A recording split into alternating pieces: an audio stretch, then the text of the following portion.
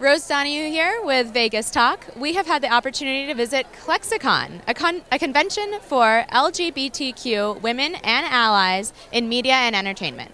We'll be talking to convention attendees, panelists, and organizers to find out about the history of ClexaCon, the history of queer women in entertainment, and what's happening in modern media today. Could you share your name with us, please? My name's Holly. Nice to meet you, Holly. Nice to meet and you. How are you involved with this organization? I'm one of the organizers.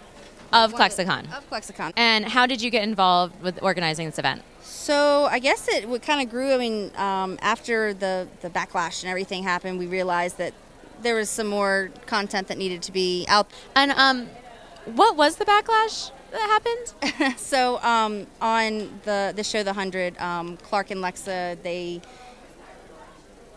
had this really great relationship, and it evolved over a few episodes, and then, you know, they had their happy moment, and then Lexa was killed. And she was probably one of the most interesting, amazing, complex characters, lesbian characters, that we had seen on television in a long time. So, you know, we saw people writing about it, you know, from all over the world. I'm here with Molly, who is currently dressed as Lexa. Oh, looking good. How did you make this costume? Did you make this costume first? I made it all. It took me about 2 weeks to make, on and off. How did you feel when she was killed off?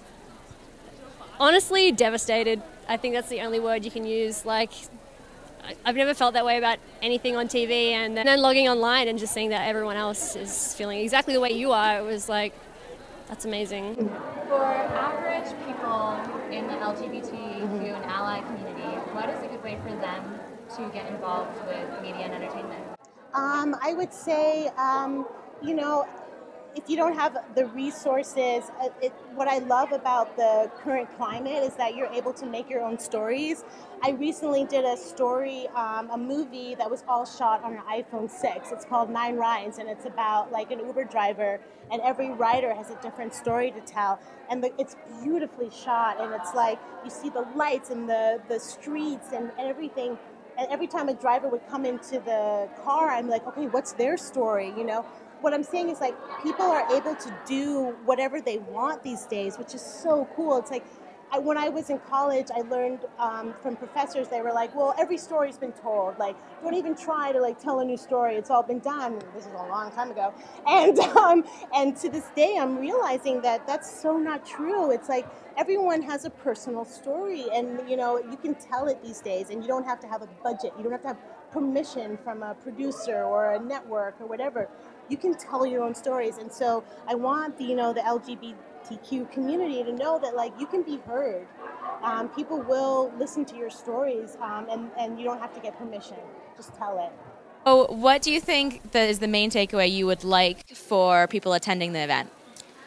Probably the main takeaway, there's a lot. I would say to feel like they're important and to not see themselves getting killed off, you know, whether it's, you know, someone that's of LGBT, a member of the LGBT community, or it's someone of any minority, you know, we need to have them as heroes and stay heroes. We want to have people that are growing up see that, you know, you're not this person. You're going to make it, and you're going to make it in a safe environment. So, yeah. Well, thank you so much, and thank you for organizing. No problem.